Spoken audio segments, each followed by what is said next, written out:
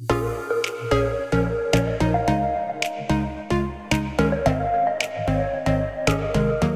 guys, it's Beanie Boo Wolf, and welcome back to another video. So today, I'm going to be customizing yet another Beanie Boo, where I will be customizing Kiki right here.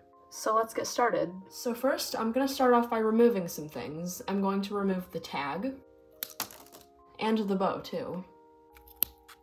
And the next thing I'm going to do is I'm going to be changing the fabric on the inside of her ears. So instead of the ears being a tan color, I'm going to be making one of them pink and the other one blue. Oh, and also here's a quick warning, but this does involve cutting the ears off, and I know lots of people are sensitive to Beanie Boos being cut open, and if you're one of those people, then I recommend skipping this part because I'm about to cut off the ears. So yeah, that was the warning. Now I'm actually gonna get started.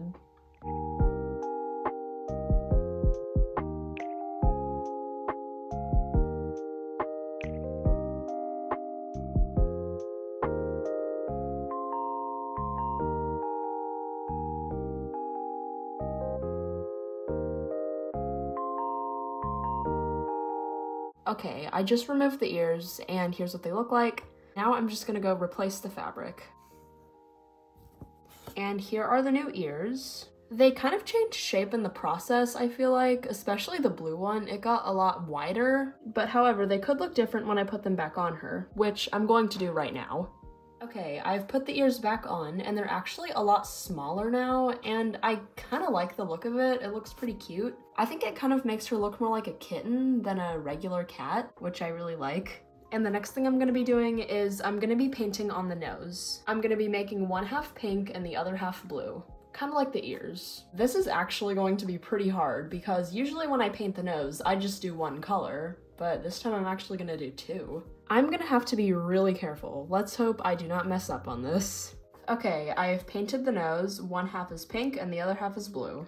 And also, I'm sorry I didn't paint it on camera. It's just because, like, whenever I'm in this, like, angle, it just doesn't really work for me, and I do better when I'm off camera. But anyways, the next thing I'm gonna do is I'm going to add some color to the fur. I will be adding pink and blue splotches, and I'll be using these markers to color her in.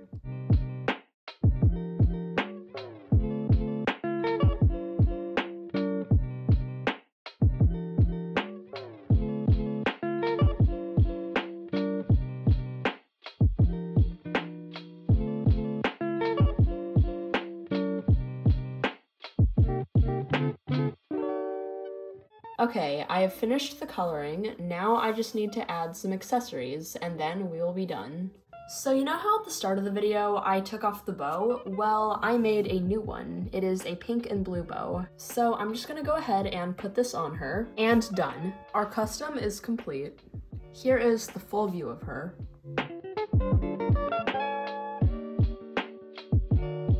So yeah guys, that is all for today's customization video. I really hope you enjoyed. And this custom is actually for sale in my Etsy shop right now, so if you want to buy it, then feel free to. There will be a link to my store in the description. But it could be sold by the time you're watching this video.